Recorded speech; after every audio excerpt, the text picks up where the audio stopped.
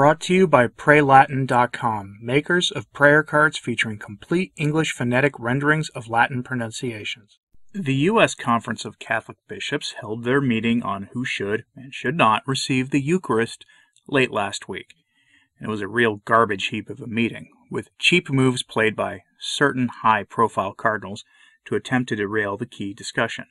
And rumors have swirled over the weekend about what was decided.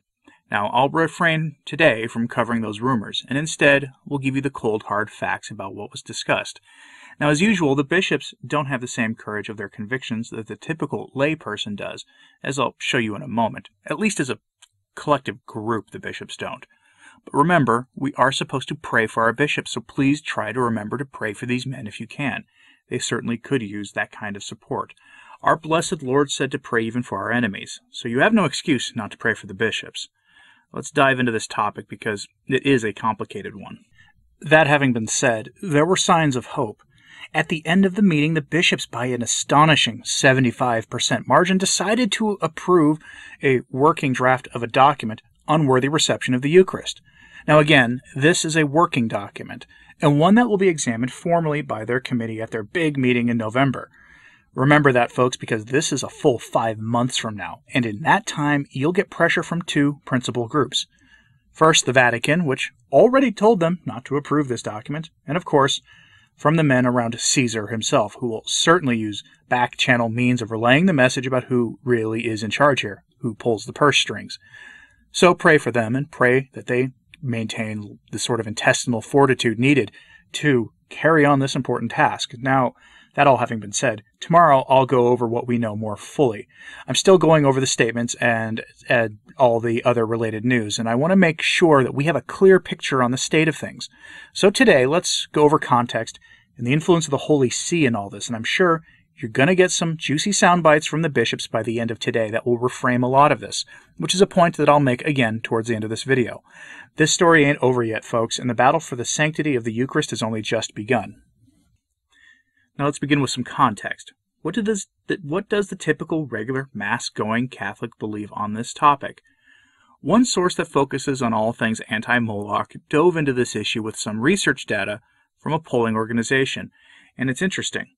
As usual, I have to play with the terminology used here to make it acceptable to the people who run this place, but the meaning will remain the same.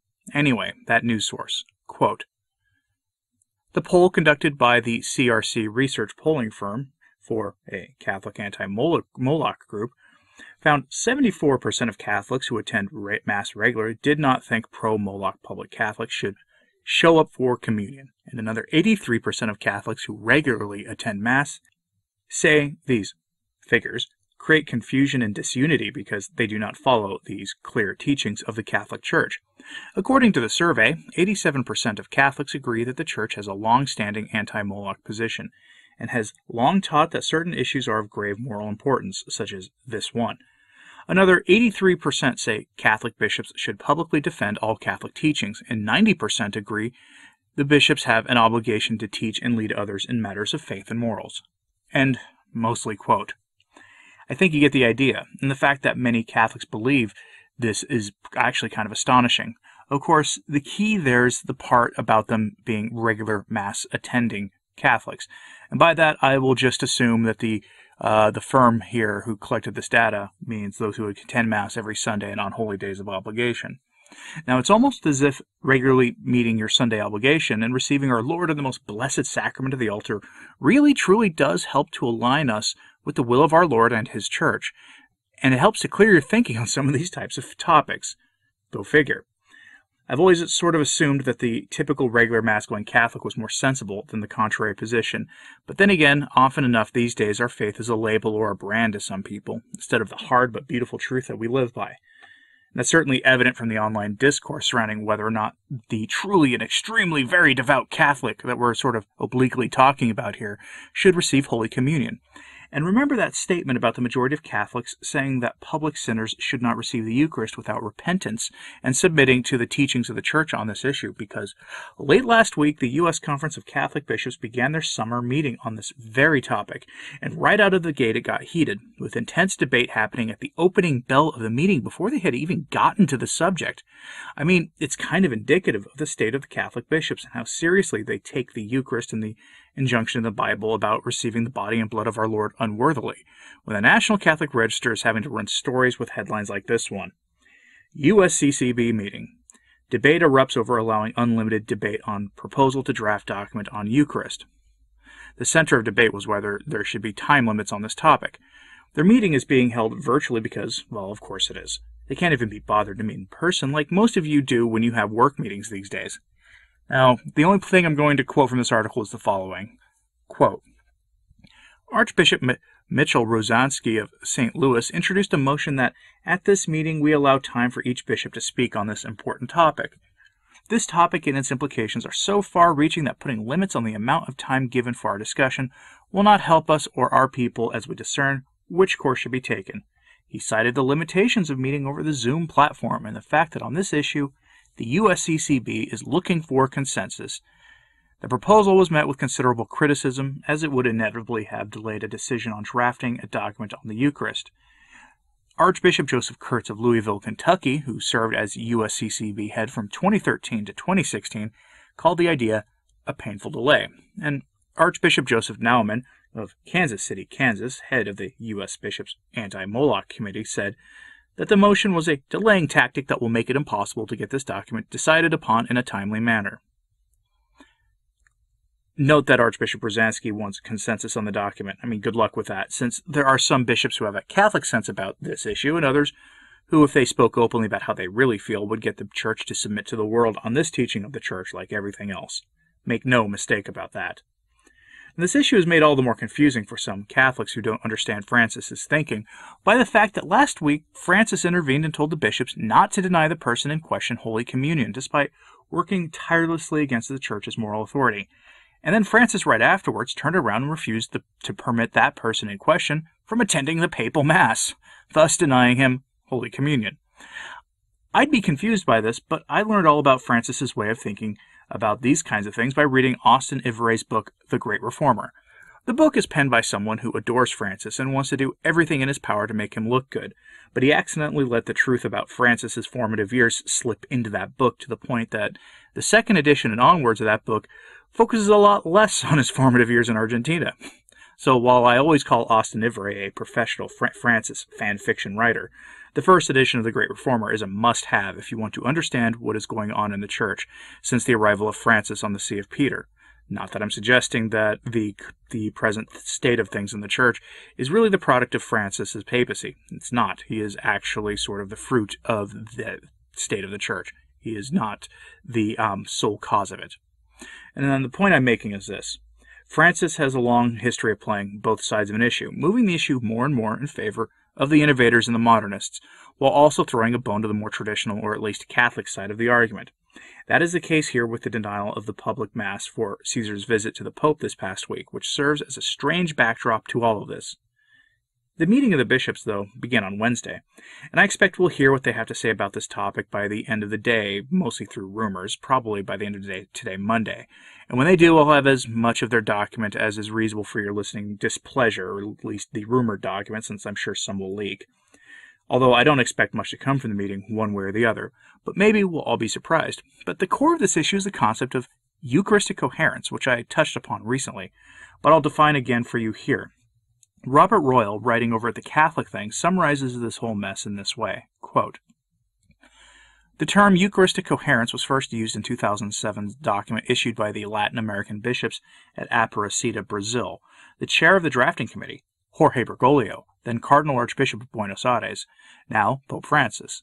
The Aparecida document says clearly and forcefully, we must adhere to Eucharistic coherence.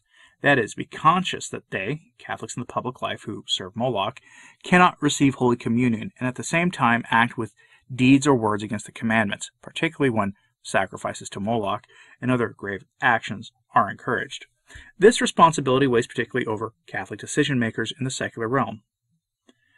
What answer will our bishops give to this very question? Ironically, certain members of the American Episcopate, Cardinals Cupich and Tobin notably, who have not been chosen by their fellow bishops to positions of authority, have gone to Rome to try to block the American bishops from saying precisely what Cardinal Bergoglio and the Latin American Bishops' Conference said.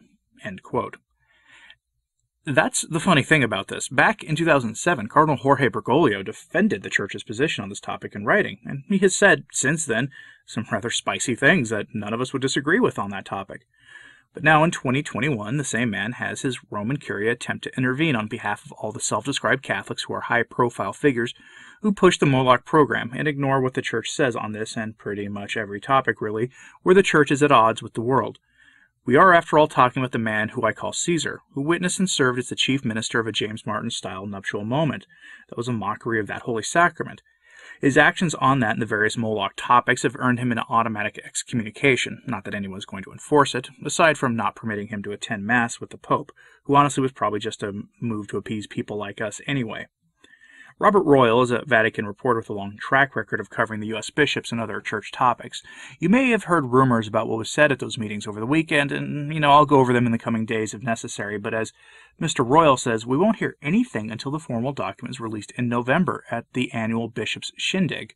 Quote, "Those who are in authority at the Bishops' Conference decided, through regular procedures, to look into this question again.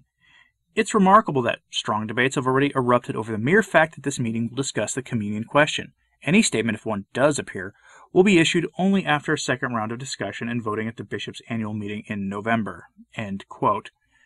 In other words, they won't make a real decision until November. And then who knows what the state of things will be like. Given how things have been the last couple of years, they may not even be able to have a meeting at all at that time. So don't hold your breath on them making any courageous decisions quite yet. These are the U.S. bishops we're talking about, after all, and part of what is required to become a bishop of the Church in America is a strong lack of a spine. If you want to read my sources for this episode for yourself, which I encourage you to do, you'll find them linked in today's show notes at returntotradition.org. That's the name of this podcast or channel with the .org at the end. Skip past the Patreon pop-up if you want to see the post, unless you want to, become a patron of the channel, since there's no paywall for my sources. But the key takeaway is this. At the start of the meeting, there were attempts to make the issue unresolvable. What that means in the most plain English possible is that there were attempts to prevent the bishops from being able to act to defend the integrity of the Blessed Sacrament by using cheap tricks of the rule book to prevent the issue from being decided upon formally by the bishops by opening the door to grandstanding of all kinds, at least at this stage of things. Now, were they successful? Probably not. I'm sure we'll hear rumors about how the Cupiches and Tobins and the rest all tried to use more cheap tricks to stop the discussion. How this plays out remains to be seen, since at this point it's Monday and we're just dealing with rumors here. But I intend to be here providing all the coverage you need for that meeting in November. So hit the subscribe button if you haven't done so yet so you don't miss anything. Now, what do you think of this? Now, am I being too hard on the U.S. bishops when I say that most of them lack a spine? Do you think they'll act in any way that isn't merely symbolic? Let me know your thoughts in the comments, please, and try to keep it civil if you can. Remember that we're supposed to be Christians and that we should all act like it, even online, while still defending the truth and the deposit of the faith. But I'd love to see what you have to say, so let me know, and please, as always, pray for the Church. Thanks for listening. I'm Anthony Stine. Ave Maria.